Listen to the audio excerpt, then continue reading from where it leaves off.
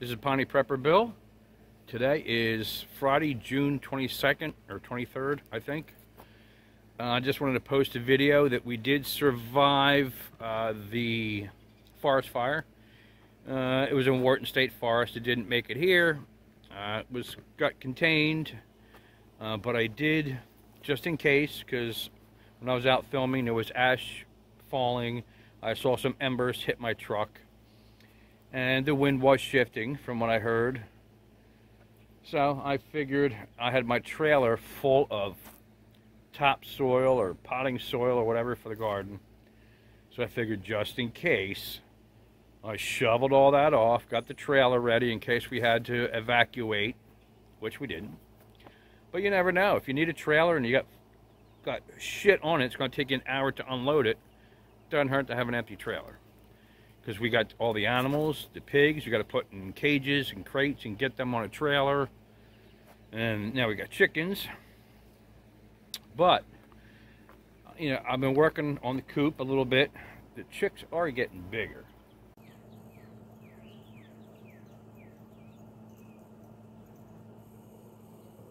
I don't know if you can see them. But they're getting bigger. I went to Tractor Supply and bought this solar light. Works pretty good. It lights up out here. And I got screen inside and it lights up a little bit. The chickens aren't going to bed at night. I got to come out here at night and scoop them up, put them in a box, and put them back in the coop.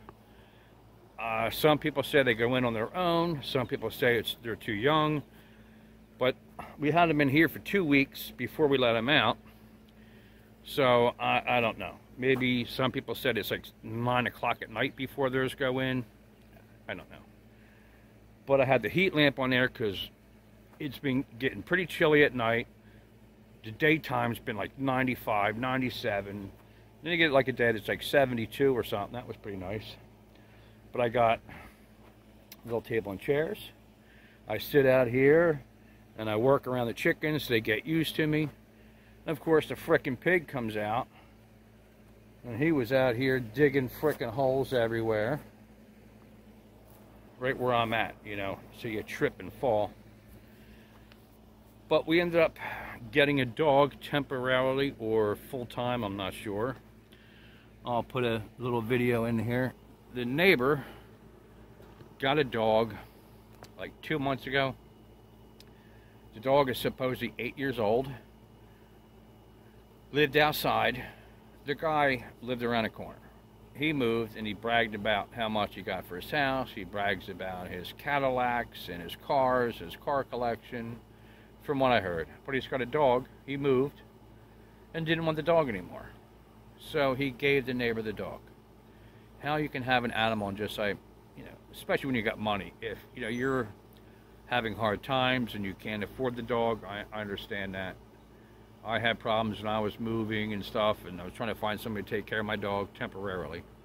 But he was moving, got money, sold his house. I don't want the dog anymore.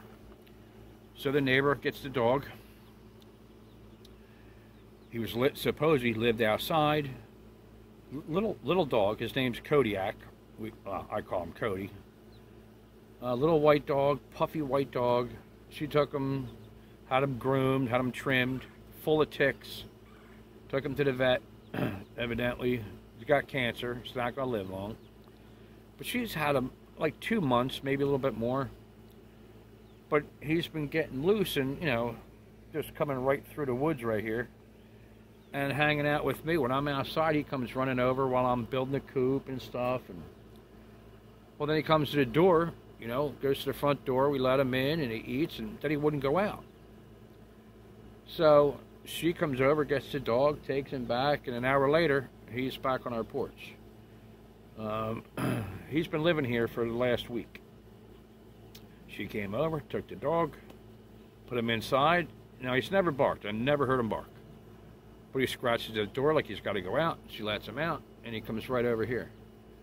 So, he's been here for the last week. I don't know how long he's going to live, but he's a nice dog. But he's hard of hearing. I mean, you holler, you call him, he don't listen. I mean, I tried getting him upstairs to our room, but he He came up twice, went up the steps twice on his own, but he shakes like he's scared to be upstairs. So he stays downstairs. He's been laying on the pig's bed sometimes because the pig's in the other room. But he'll sleep on the floor, and I'll come down like, Cody, you got to go out. You got to go out. Nothing. And when he sees my shadow, he jumps. And he'll walk around here. I'll call him and holler. Nothing. If you whistle or you clap, he'll turn around and look. But he can lay right in front of you, and you could say anything, holler. It's a shame. But he's a nice dog. So for now, we have a dog. I was working earlier, and I couldn't find him. He doesn't want to stay in the house unless you're in there, which is weird, but he's in there now. He wanted to go in. Couldn't find him anywhere. Here he was in the garage laying under my ambulance. I got him out because I wanted to close the garage, and then he went right back in and laid by the back tire. And it's hot as hell in the garage. I mean, the floor, concrete floor, I guess that's nice and cool. So I just wanted to post this, an update saying I'm alive. There's a lot of stuff going on, boy, I tell you. People falling for everything. But I've seen so many people out there. Brand new cars, brand new boats, brand new campers, brand new pickup trucks. Shit. I barely go out. We're trying to figure out, what we need at the store, when we're going to go. Do we have to go that way for anything else? Like I needed chicken feed. I wanted to get another water. She wanted something from BJ's or ShopRite. It's like, you know what? We got to run down that way to go to the bank on Thursday. Well, we'll wait. We'll wait. We're not driving 30 miles coming back, 30 miles coming back. No. We'll wait 4 or 5 days before we go anywhere. Got to save money. I don't know how these people do it. It's been a bad year as far as I'm concerned. I think it's going to be worse next year. And other people like, 4 or 5 months, everything's going to be great. Everything's going to be back the way it was. I don't think so. Cut the grass today, try and keep down the bugs. Been sitting out here, the frickin' ticks.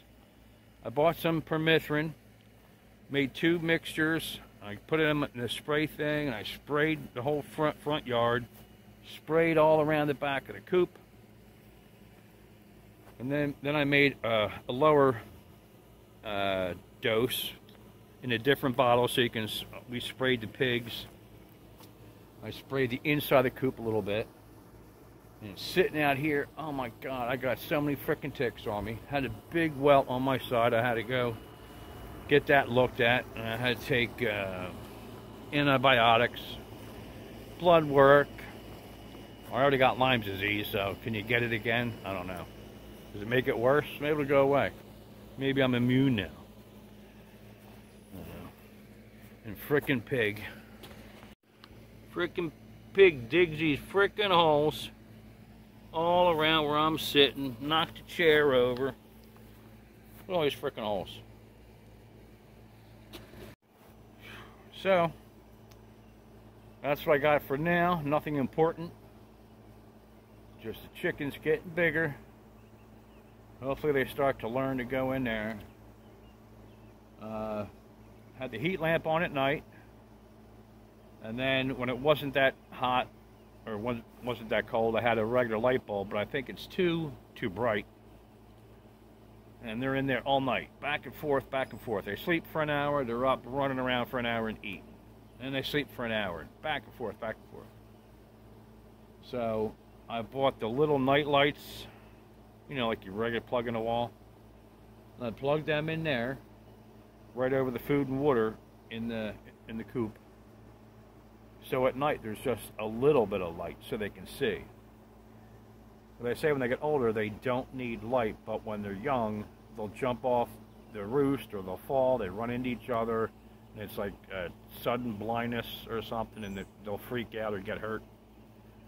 So I got a little light in there, and last night they slept. When I put them in there, they never ran around, they didn't eat, they slept.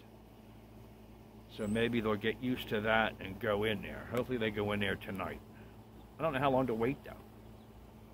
I don't want to wait till midnight and then come out here and try and catch them, because you can't frickin' see. But they are getting big and they're funny. They're funny as hell. I was watching them come out the other day, and you can see it. They're in the coop and they're coming down the ramp one at a time. A couple of them will fly down, and then all of a sudden it was like somebody fired a shotgun. This chicken came flew out and hit the screen and went down, started running around. Another one comes down, walks down the ramp, jumps off.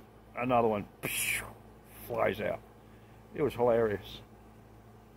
They didn't get hurt, but it was funny. But they're getting big. They're getting big. It better lay some freaking eggs. And I went into a store the other day, and a bunch of women in there. You know, older women, different age groups. And like, hi, you know, good morning, how can I help you? And I said, good morning, ladies. Whew, that was the wrong thing to say. That used to be the nice, polite thing to say. Good morning, good afternoon, ladies and gentlemen. Don't say that now. Oh my God. Ladies. I'm a lady today, but I don't know what I'm going to be at noon. I don't know what their pronouns and adverbs and adjectives and whatever the frick it is. So excuse me. I'll never say ladies or gentlemen or anything again. What a frickin' world we live in. So this is Piney Prepper Bill, and I will talk to you later. Bye-bye.